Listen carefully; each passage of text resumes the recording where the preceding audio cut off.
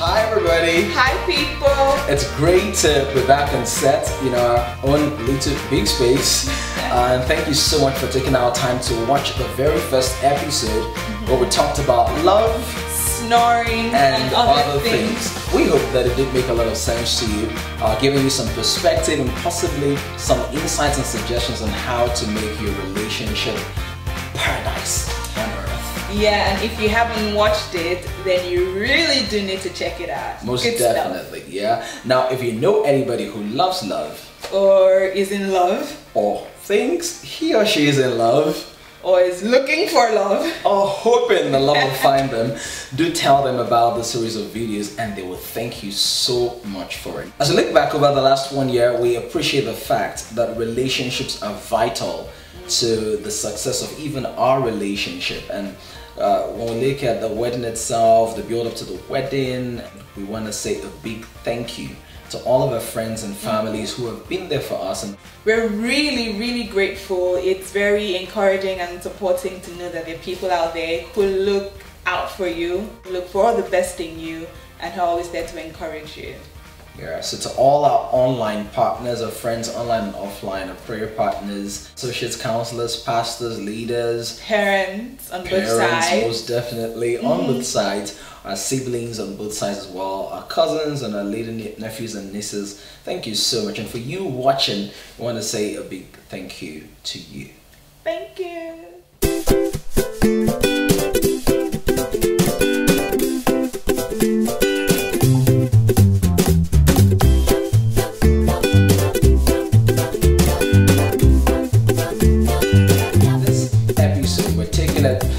Much higher as we examine issues. Okay, apologies. Drama. Tissues. I'll talk more about that. Yeah. And happier days. Happier days. And basically the key concept is that when you're in a relationship, there are things that come up and things that happen that you've not been able to anticipate, or things that are unprecedented in your world. But when you have a partner, you have to learn how to pay attention to the things that matter to them, and also trust and believe that they have the same presence of mind and patience to pay attention to the things that are... They should. Yeah, so pretty much it's pertinent to you. It's been 1 year, and while marriage has been bliss, there are some spots in between where I literally have to pull out the tissue and clean the boo-hoos here and there. So it's been... issues generally would arise, and then the tissues. Yeah. But at the end of the day, we're able to talk it through and work it out, and then have happier days. Yeah. Nobody has ever slept in the hospital and the clinic. Nobody has been negatively impacted. And by the way, men also cry. Now, when we're back after this very brief He hasn't cried yet, though. I'm waiting on that. Oh, yeah, I've cried in a place of prayer, and I've cried telling you how much I love you. Okay. Well. Okay. To correct that. Yeah. So when we're back after this brief video, we're gonna dive into the heart of the matter and look at certain distinctions between Pastor Dami and Sister Pastor's wife Toju.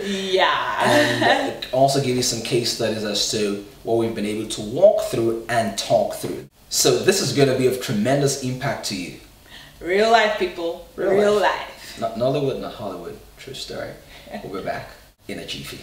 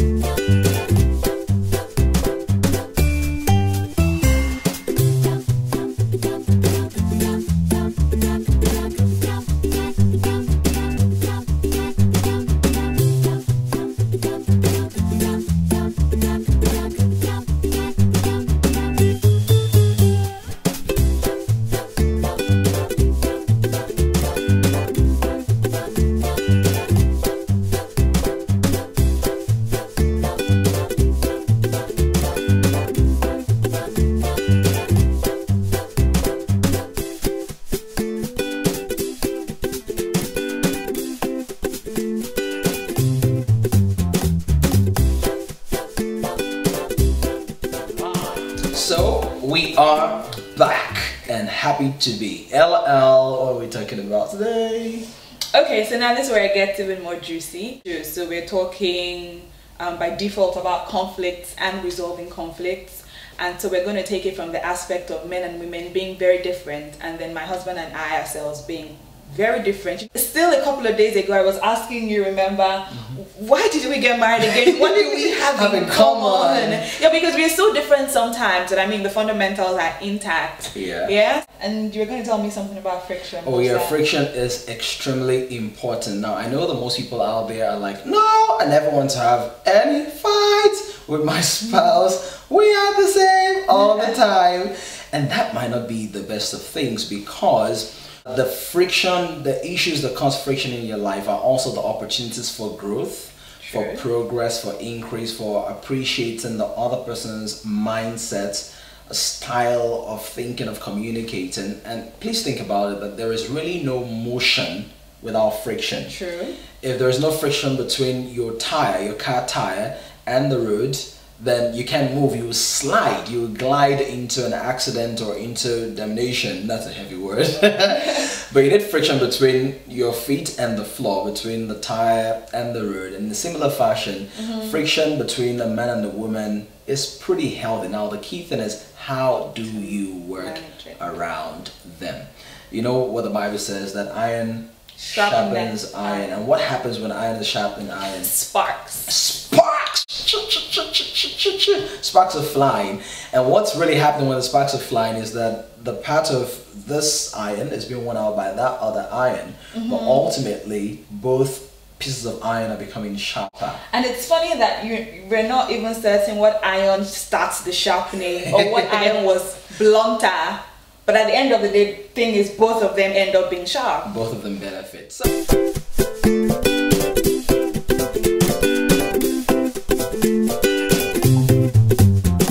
okay, so conflicts. So what conflicts have we had? Okay, I think it still boils down to our differences. And if you will, my favorite conflicts. I didn't know that you could have a favorite conflict. Like, not favorite conflict, but maybe the one that has really, I don't know, kept coming, has been quite recurrent. Or no, has been like, what just happened?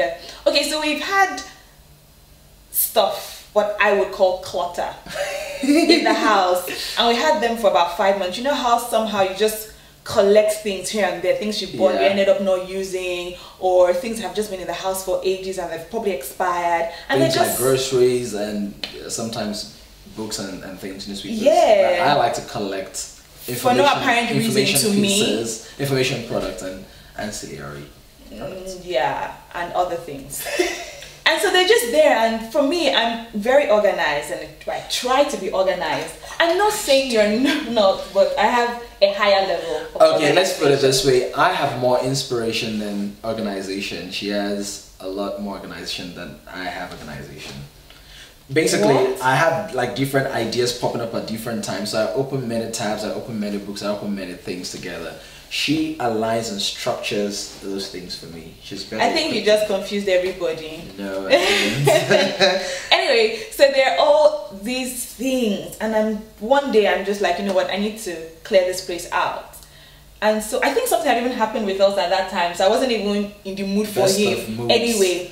And so I put all these things aside and I put them in paper bags with every intention of telling him, look, I put these things aside and I want us to do something about them. Meanwhile, about 2 weeks ago, we had had a conversation about these things that we're going to give them away. 2 weeks prior. Yeah. So we had said we're going to give these things away. So I had put these things away thinking that, oh, we had already had this discussion. So, yes, and I was like, oh, you want them out of this house? My stance was like, I want them in this house. I am the head. Well, I didn't say that, but that was possibly like the subliminal driving force or philosophy that made me go like, I want them in this house. Yeah, and so I came out and like, we already had a discussion about this. Why is it a problem? And I felt he had already assumed that I wasn't going to tell him about it, and I thought that wasn't fair. And so, submissive wife that I am, and let me do a side step here. My husband actually doesn't do the whole I'm the head of the home. If it's what I say that happens. He doesn't do that. He actually doesn't need to do that because I trust his decisions. I trust he's wise enough. So it's easy to follow. It's easy to obey, and it's easy to just comply. And he actually does listen. So he doesn't really do that. Anywho's, so I gingerly, quietly pack all the things, the clutter, back to the room I had arranged. Yes, and I leave them there for another 3 weeks. After which, I see him packing them into bags one day, and I'm like, what's happening here? And he goes, okay, babe, so who are we going to give these things to? I'm like, bless your heart.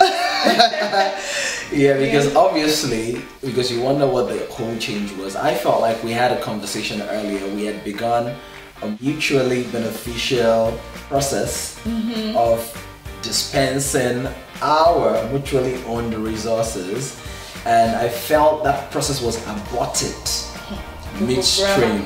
I felt like we're not sticking through to it, and I also felt maybe slightly slighted that I was not brought into the know.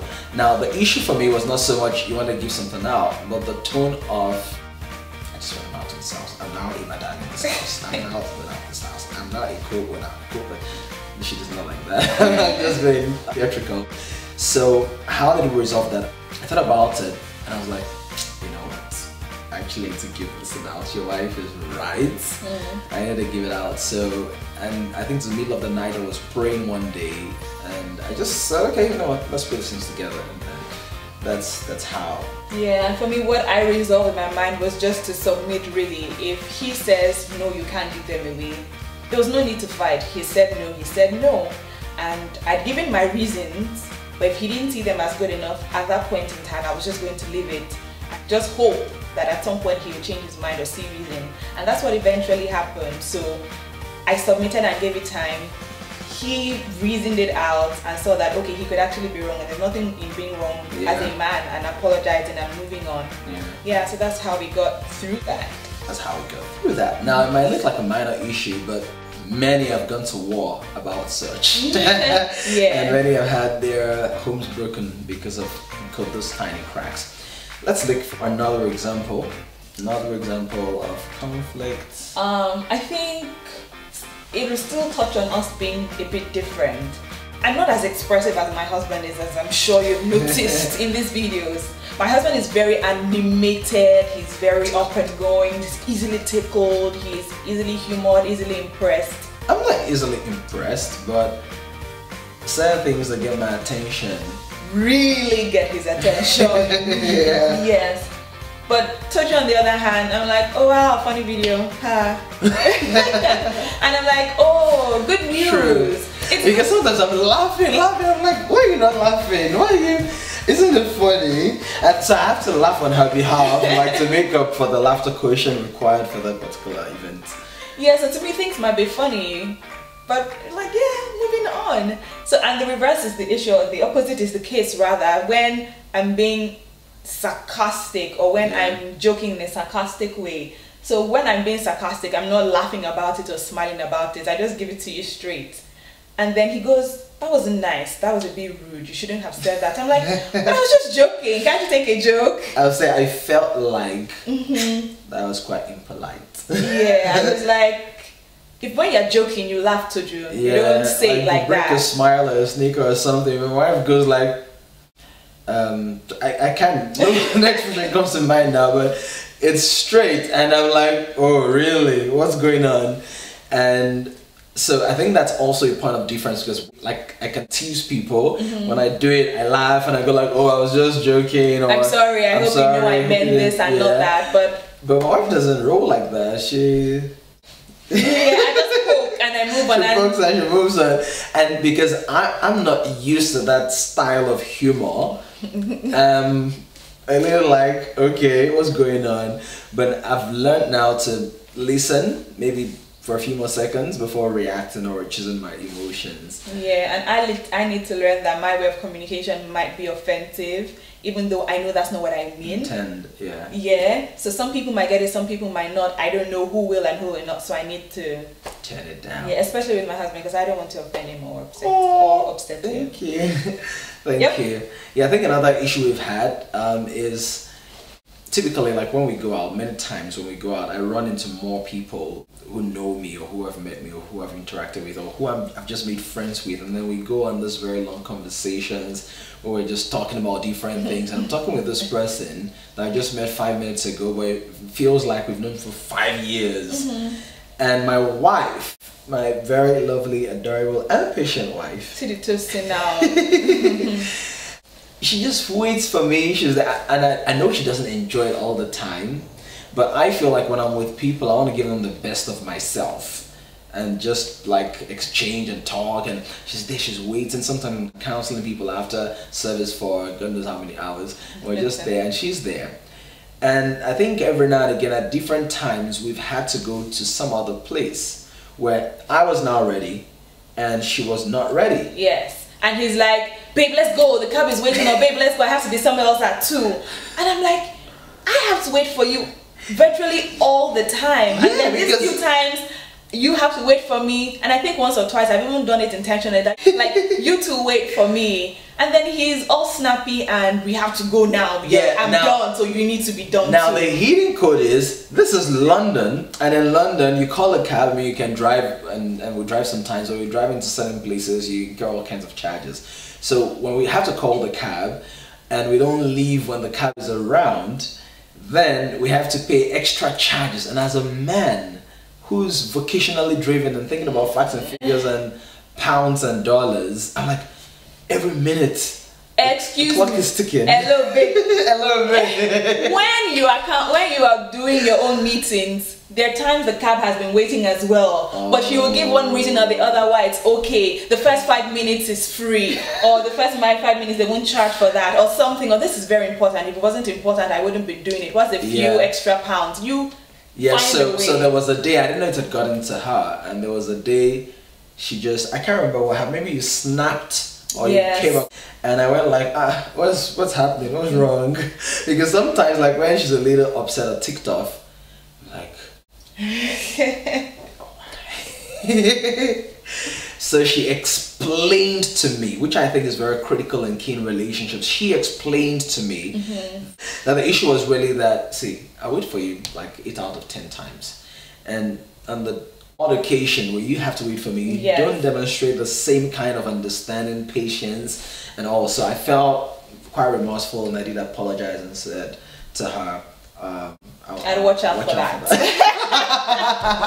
Those of you who watched the first video, if you haven't watched the first video, you wouldn't get this, so you should watch the first video. Yeah, watch the first video. So I think through it all, we've been able to resolve it along 3 lines. For me, I think that one of them is being a lot more patient and making the necessary concessions to understand how the other person functions. So for me, it's all about being able to identify with how she feels about something, and then seeking the right occasion to explain my perspective on it, or to meet her where she is whilst we're growing together. And this comes through a lot of talking and asking questions. So is this how you feel? Do you feel like this because of?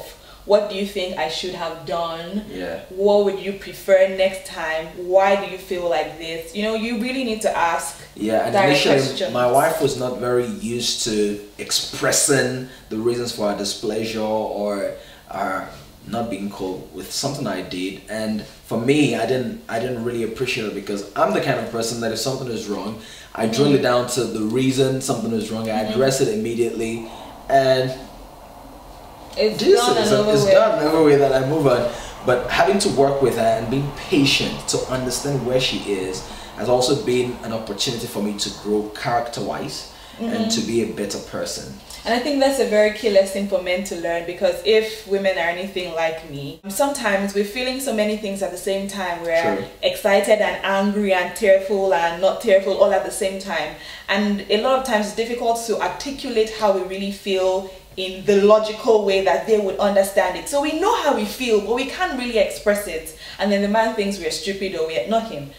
The man may think we're stupid or we're dumb or we don't have a point in the first place. That's why we can't articulate what we are saying. But I think if the man would really just take time out to listen and ask these questions in a sensitive and patient way, she will make sense. You didn't marry a dumb person. A lady dealing with your man who needs to hear this, find a secret way of sending them this video. Yeah? And make it appear on their Facebook page or something like that. Or send it to them by mail. I think the last thing will also be prayer. Whereas prayer is a key ingredient in resolving conflict. If you can understand the other person's perspective, if you can take time to communicate over and over and over, and you spend time in prayer, we believe that God himself will grant you the wisdom and the strength and the know-how to resolve even the most complicated issue that you might be challenged with in your relationship. Okay, so in the next video we're going to introduce you to something quite exciting that we are working on, and so we're excited about it, and we hope that you're excited about it as well.